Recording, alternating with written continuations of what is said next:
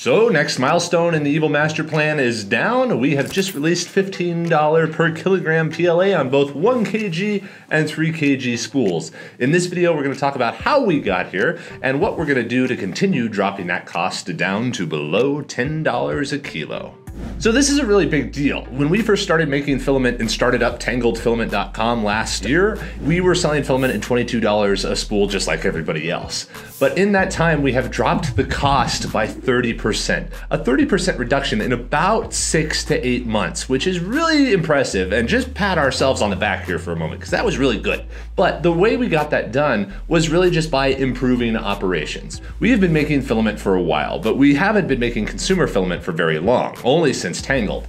And making a commercial product versus making a consumer product is a very different beast. We had to get in packaging, we had to reformat the size of the spools from what we traditionally use, and we also had to deal with the new sorts of constraints that customers require. So that created a number of challenges, just making sure that the workflows and processes were efficient enough to do it well. And as we got better, we passed those savings on to you guys. Some of the modifications we made were introducing the 3 kilogram spool, which both reduces the amount of manual labor in downspooling material and helps with shipping. We also introduced the 3-pack of filament, which allows us again to optimize the cost of shipping because there's free shipping on every spool of filament.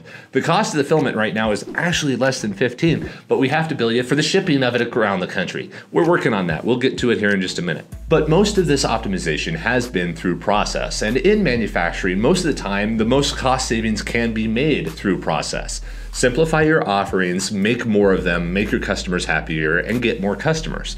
This is a big thank you to you guys. You guys purchasing more filament allows us to make it more efficiently, which means that we can lower the cost of filament so that you can purchase more filament. And there, that virtuous cycle continues on.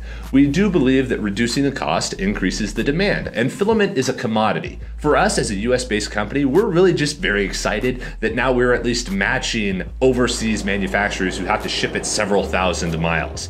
We think there's no reason that a commodity material should ever cost more from someplace else when it's so simple to produce.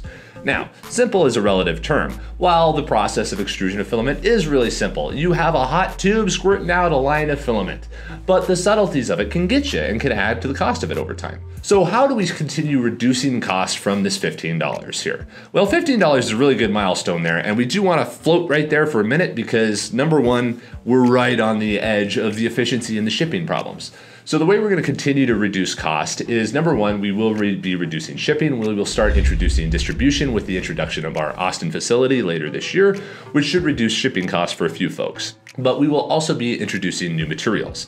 Now that we have kind of fully optimized PLA, we want to get transitioned to PETG. Now, PETG is able to make us a material that is much lower cost because the cost of raw materials for filament itself are lower there.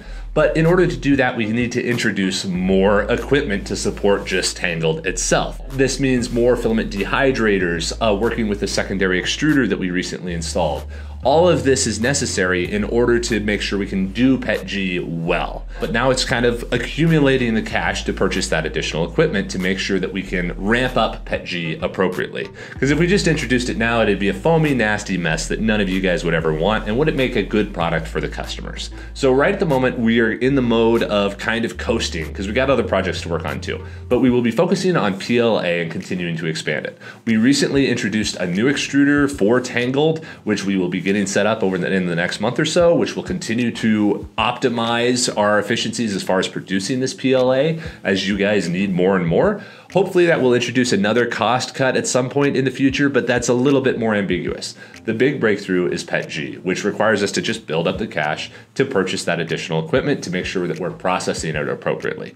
Once we get to the PETG, we can probably get it down to $10 almost immediately because it's so much more efficient. That combined with a few different shipping tricks and continually optimizing the process will let us get down to the $10 a kilo. We really believe that 3D printing is going to replace injection molding as the primary ways of manufacturing. We do that every day here at Slant 3D with our giant giant print farms. But in order to do that, there is a necessity for a low-cost raw material supply chain that doesn't exist in FDM right now, even though it should. It is the injection molding supply chain. The cost of material should be almost nothing. So we are working to do that. The point of Tangled is to continue to reduce the cost of filament through normal commodity means so that it gets down to the lowest cost it possibly can, so it can be used as a mass production feedstock for other print farms so that the industry as itself can grow.